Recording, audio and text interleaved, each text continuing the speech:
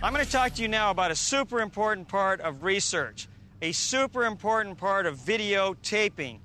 Really important for you, really important for your teacher. You need to understand how incredibly important it is to get these cameras in the right location.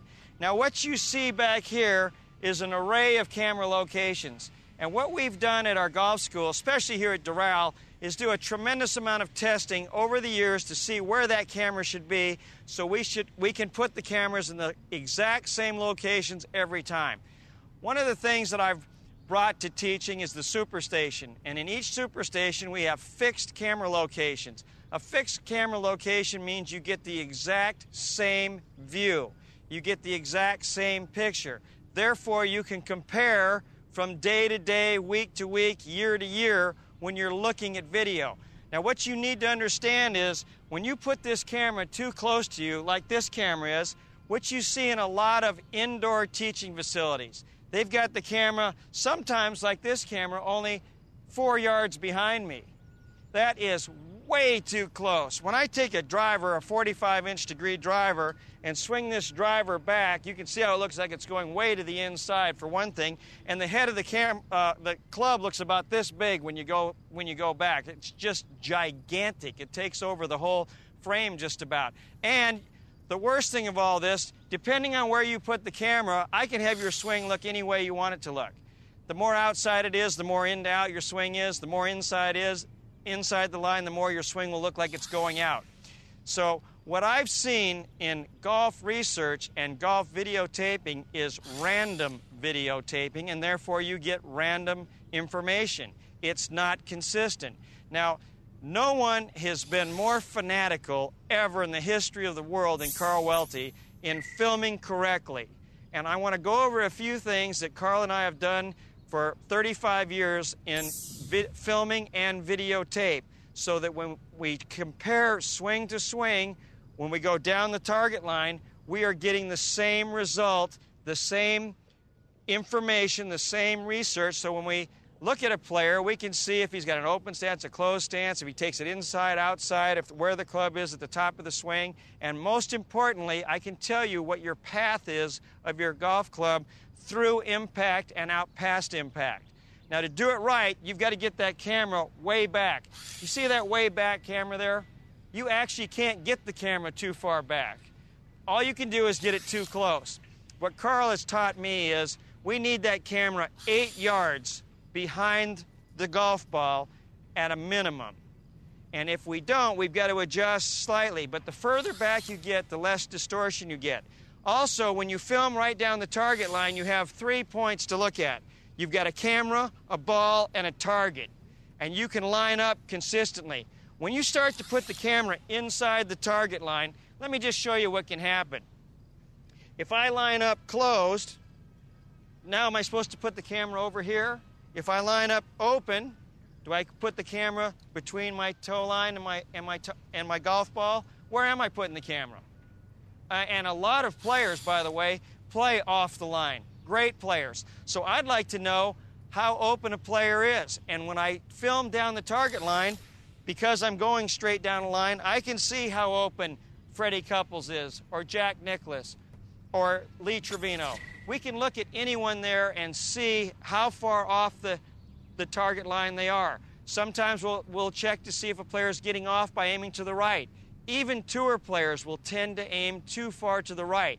When we film at PGA Tour events and LPGA Tour events and European PGA Tour events, when our people that film, could be an instructor, could be somebody that we pay to film, they might film all day and just get a few really quality clips. That's because there's a lot of people in the gallery. We can only get to the right spot. If you're standing with the camera behind this tee box, this is the 14th hole at Doral, where we have a PGA Tour event. If we get that camera set up in a perfect location, but the player goes over here and tees off over here, the clip's no good.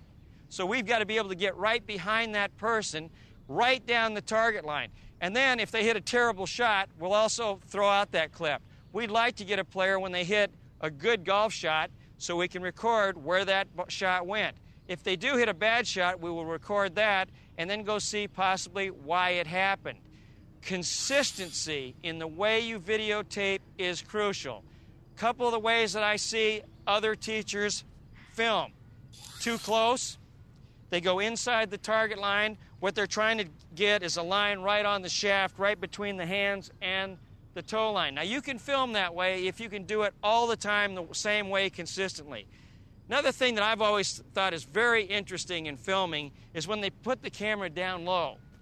You know, I have never given a lesson down here.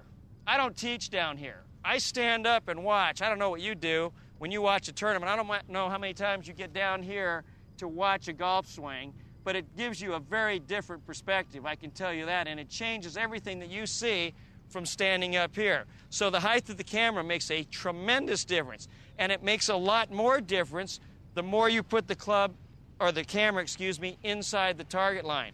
Now, how do we know that? Because we take cameras and put them in every location, and we make a swing, the same swing with the camera in different places. And you would not believe the difference that you see when you move that camera and not move it too much. These cameras right here all over the place. So I want you to ask yourself, if that camera moves, how much does the swing change? The answer is it changes a ton. We film straight down the target line. It's the only place where you can see where the golf ball starts, by the way. It's the only place where you can see where ball flight is. And for most players and most teachers, ball flight is maybe the most important thing we look at when we teach. Where's the ball going? I can also see where they hit it on the club face. And I can also see the arc of the swing through the most important part of the golf swing, which is the impact zone, from step 5 through step 7. And that's what my teachers are trained to do. We all film the same way. I think it's a huge advantage from all the research we've done for many years. Hi, I'm Bobby Cole, a lead master instructor at the Jim McLean Golf School. As a boy in South Africa, I started playing golf when I was 12 years old and managed to play well enough to win the British Amateur at the age of 18, which entitled me to play in the Masters in Augusta, where I still hold the record as the youngest player to have made the cut there. Well, by the time I was 20, I had played golf with such great players as Jack Nicklaus and Arnold Palmer, Gary Player, Lee Trevino, Bobby Locke, Roberto Di Vincenzo, just to name a few. And I was struck at how different they all swung the golf club, and a realization for me that there's not just one way to swing a golf club. There are many ways to swing the golf club, and that's why the system that Jim uses is such a good one. He teaches within certain parameters. The corridors of success is what he calls it. There are a lot of teachers out there who teach one specific method. I personally think that there's no way you can say there's one perfect golf swing. There are too many great players who have swung the golf club in different fashions. And to give you an example of this, the two players I think who had the most control of the golf shots that I personally played with in tournaments were Bobby Locke and Lee Trevino. Bobby Locke aimed 40 yards to the right and Lee Trevino aimed 40 yards to the left. And yet they both had the ability to get the ball close to the hole. What I like about this DVD is that Jim teaches within the corridors of success. It's an 8-step building block approach. So whether you're a beginner, intermediate, or advanced player, I truly believe everything you need to know to play your best golf is on Jim's DVD. Jim, he encompasses all the aspects that we've talked about. He encompasses the physical part, the mental part, the video. I think he's one of the best instructors on video knowledge of what's important in a swing and what's not important in a swing. First and foremost, he's a wonderful teacher and he understands the game. He's worked at it very hard. As far as the elite instruction, the understanding of biomechanical feedback, fitness aspect, club fitting, all of that needs to be addressed if you're going to teach top-level players and get them to perform at their best. And yeah, Jim's done a great job there. It's unbelievable. Jimmy is probably one of the finest teachers I've known because he used to stand on the practice tee when I was teaching some of the pros and listen to everything I said.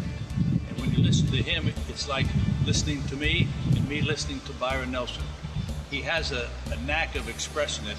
He can play, but he knows how he knows the feeling of how to hit a shot.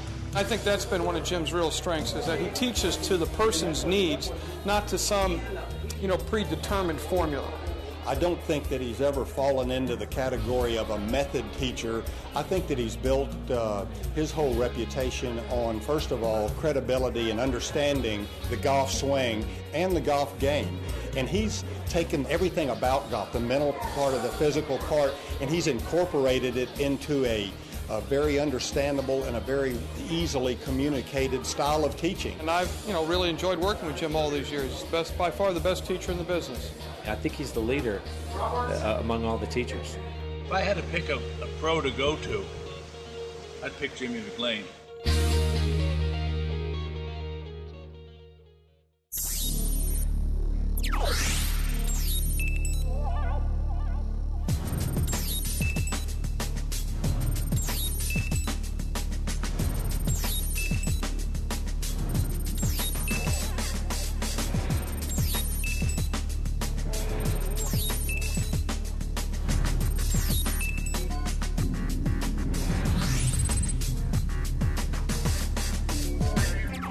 The 8-step swing is the ultimate unifying theory in golf instruction.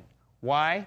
Because all of the best methods taught by teachers will fit within the safety zones and the corridors shown in this DVD series.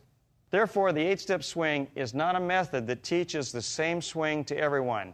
It's not one size fit all, but rather it is a system of teaching the golf swing that allows for individual preferences.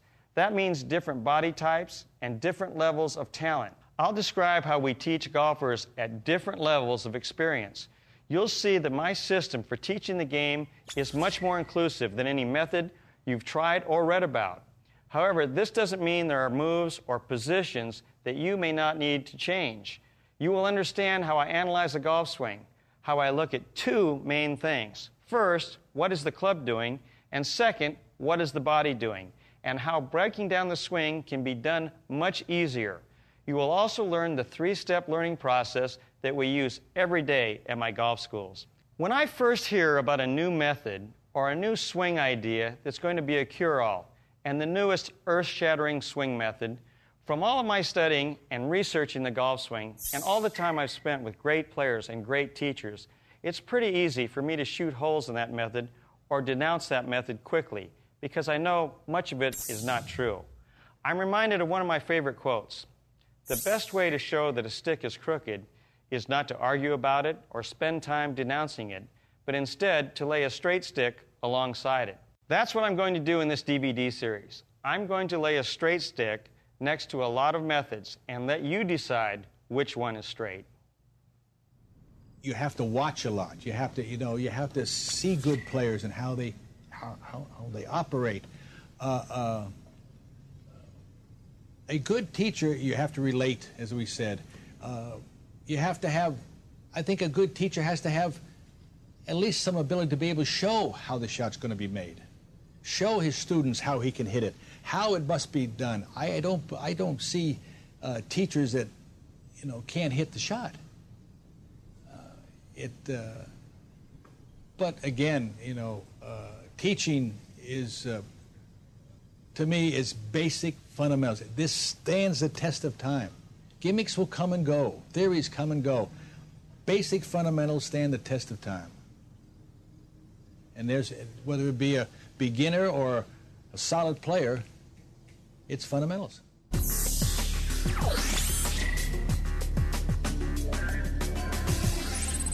There are a number of things that distinguish the 8-step swing from other systems and certainly from other methods, because it's not a method. But the biggest thing that I think is different with the 8-step swing from anything else that I've seen is the corridors or the ranges. And we call them corridors of success. And that means that you have some wide areas that you can swing the golf club in and still be not a good ball striker, but a great ball striker. So there is no perfect positions on the way back. That's so easy to prove because all you have to do is look at the Ladies Tour, the European Tour, the Nationwide Tour, or the PGA Tour, and look at all the different backswings. And guess what? They're all different.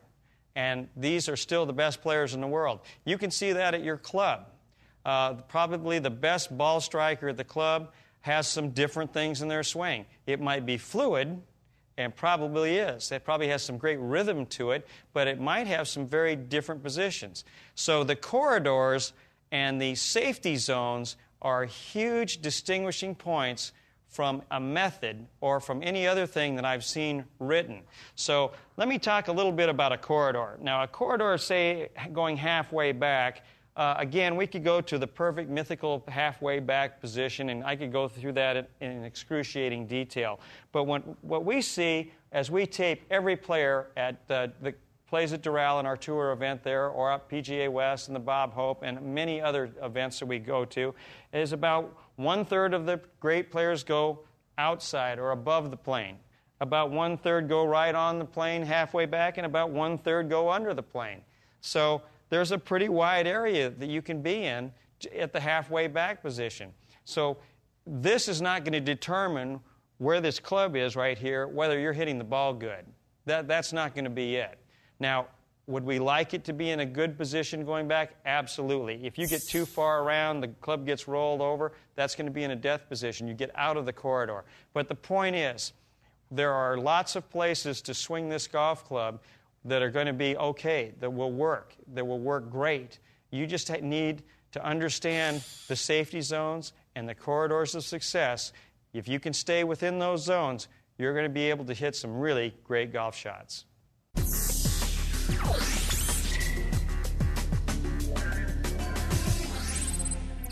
I'm going to take you through a quick summary of all 8 steps. And the steps are in the golf swing, so it's not your pre-shot routine and it's not your setup. So once we get into setup, now we look at step 1. And the first move in the golf swing is actually toward the target, slightly forward. And that can be a little movement with the hips or a little hand press that you rebound off. And that takes us into step 1, which is about 3 feet off the golf ball. It's the first move in the golf swing, right here, looking to see where that shaft is pointing. I'm looking to see how the body is moving, if there are any mistakes happening early on. Very important part of the golf swing, often very much underrated. We go to step 2, which is halfway back. I'm looking at your extension, your right arm position, looking at the shaft where it's pointed. I'm looking at the club face. So we look at quite a few things right here at step 2. This is when the club is the furthest away from the target there will ever be, hopefully. Then we go to step 3, which is your 3/4 position, looking at your left arm, the angle of the left arm, how much it's across your chest or whether it's outside, have a dramatic effect on where this club's going. Looking at the club face, left wrist position. Then we go to top of the backswing, where we get to our full coil loaded position. And we'll look at the left arm angle at the top. We'll look at the right arm, right elbow. Look to see where the club's pointed at the top of the swing. Across the line, down the line, or laid off. From there, we look at step 5, and that's transition. What starts the downswing? So we're looking to see what happens as we start down. This would be early step 5, and down to our checkpoint position, halfway down. At this place, I'm looking to see how you've recentered your weight, where the club is, whether it's an online delivery, an inside delivery, or an outside delivery. Looking to see the position of the shoulders and the body. Go to impact, step 6, which is called the moment of truth. And in impact, we see that everything that we had it set up is now changed. Weight's fully over on the left leg. We're pushing off the instep of the right foot. The right knee's kicking in. The shoulder angles are different. The hands are more forward. We go through to early step 7 to see post-impact to halfway through, which is a parallel target line position where we're hitting down the line, but down the line means parallel to the target line. We're looking to see how the club face looks, whether it's flipped over or open, different types of releases. We look at late step 7 to see the exit point. Is the club coming out on plane? And then finally, we go to step 8, which is all the way through to the finish position and the rebound. That's when you evaluate. So those are the 8 checkpoint positions that I will look for when I study your golf swing.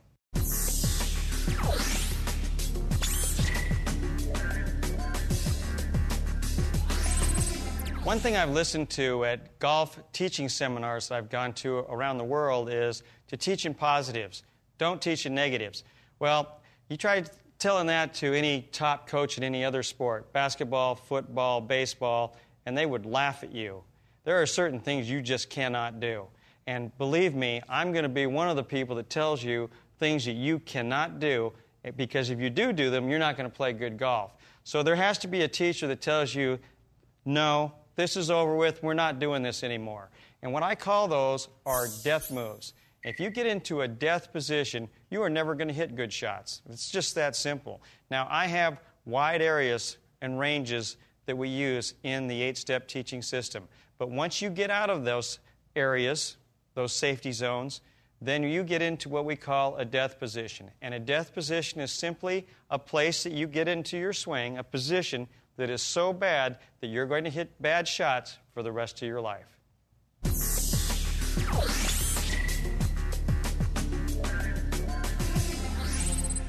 Teaching the swing through steps or 8 positions is not really new, as I've already emphasized. My 8 steps or checkpoint positions are different because of the parameters, the ranges, or the corridors of success that I believe allow for the necessary individualism. Methods that tightly standardize the golf swing are dangerous because few golfers can perform all the movements and the swing positions of that model. Method teachers who use rigid guidelines close their minds and their eyes to other swing actions and body movements that can and, in fact, do work. Hitting every shot according to a rigid method of swinging the club makes playing under pressure tremendously more difficult. My own shortcomings in this area led me to understand that many things can be overdone. Some of the oldest accepted axioms were incorrect, and some teaching adages, such as hitting late, had to be reevaluated. I'm quite sure that no other teacher in the world has taken more lessons than I have, and I say this only to have you understand that I've been there. I've been there with you. This one hit late example shows that some positions, when practiced to an extreme, can cause tremendous damage, even in highly skilled athletes, and in the end, make the game almost impossible. But let me say this once again. Position teaching, breaking the swing into component parts, or teaching through steps is a tremendous accelerator to learning the process if done correctly. Teaching this way is especially good for isolating problems and correcting the faults. Yet positions have limitations, and you must understand this. When swing mechanics become the entire focal point of the teacher, the student then becomes a less skilled player. He becomes a robot. Instead, he's something to be molded into the perfect image in the mind of that teacher. He or she often becomes a confused, tense, and robotic golfer. When a certain position or set of positions become the entire goal, the act of swinging and being an athlete often gets lost in the details. We need to remember that the true swinging action produces the consistency we all desire. I maintain that the corridors of success allow individual differences and individual talent to exist within the 8 steps. This freedom will allow extremely talented golfers to do it their way. Remember that whatever you learn in golf, including from me, are ideas, are fundamentals that are based on what I have seen, learned, or experienced. Science tells us that today's laws of physics may be proven wrong tomorrow, so there is no system that may not be improved down the road. In my opinion and my experience, teaching through a series of steps has exceptional instructional value.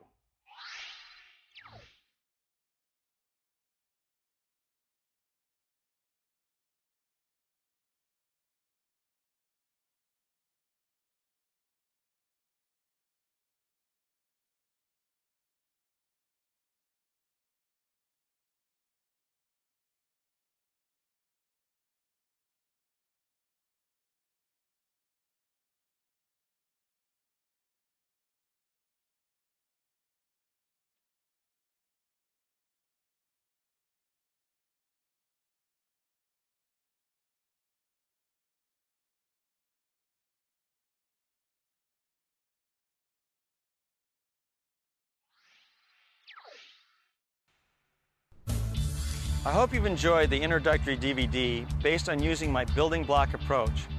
It's quite probable that some of what I've talked about has surprised you. That's because there's so much misinformation and poor research on the golf swing. One thing you should know is the true fundamentals of a solid golf swing are contained within this series, and they are not likely the fundamentals you've been taught.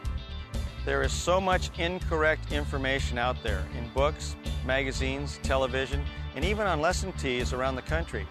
There is very little, if any, understanding of what the top players in the world are really doing. I've talked about methods for years. Prior to writing and producing this DVD series, in a speech delivered to MIT, I wrote that the ideas on popular methods taught in America would receive an F at any college. No resources given, weak research, and little, if any, proof. Most teachers and magazines go from one method to another. A method teacher will teach the same lesson from morning to night, regardless of what student they have in front of them.